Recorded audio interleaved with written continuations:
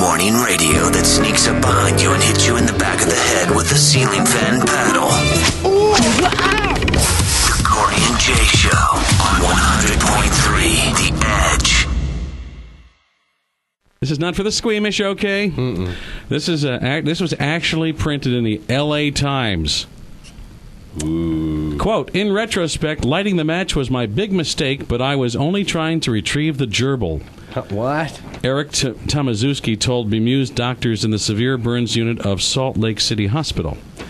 Tomaszewski and his homosexual partner Andrew Kiki Farnham Kiki had been admitted for emergency treatment after a felching session had gone seriously wrong. Felching?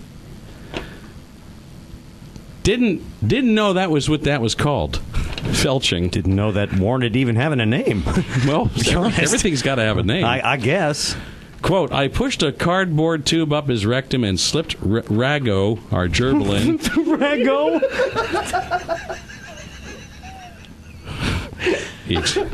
Oh my. I'm just reading the story from the paper. I'm not making this up. One paragraph that contains the word felching and rago. I pushed a cardboard tube up his... Well, you see, I'm trying as a heterosexual to understand and be sensitive here. I want to understand what this is all about. Now, if you guys want to laugh, that's your problem. Okay. He continues. I pushed a cardboard tube up his rectum and slipped Rago, our gerbil, in, he explained. As usual, Kiki shouted out, Armageddon! My cue that he had had enough.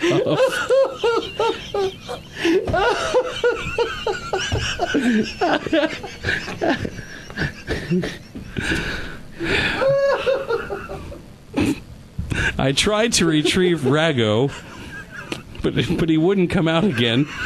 So I peered into the tube and struck a match, thinking the light might attract him.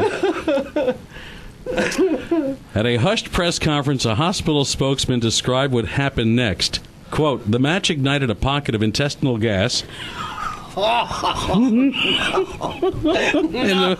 a flame shot out the tube, igniting Mr. Tomaszewski's hair and severely burning his face. This is not funny. This is terrible. Poor Rago. Seriously. It also set fire to the gerbil's fur and whiskers, which in turn ignited a larger pocket of gas further up the intestine, propelling the rodent out like a cannonball. Tomaszewski suffered second-degree burns and a broken nose from the impact of the gerbil.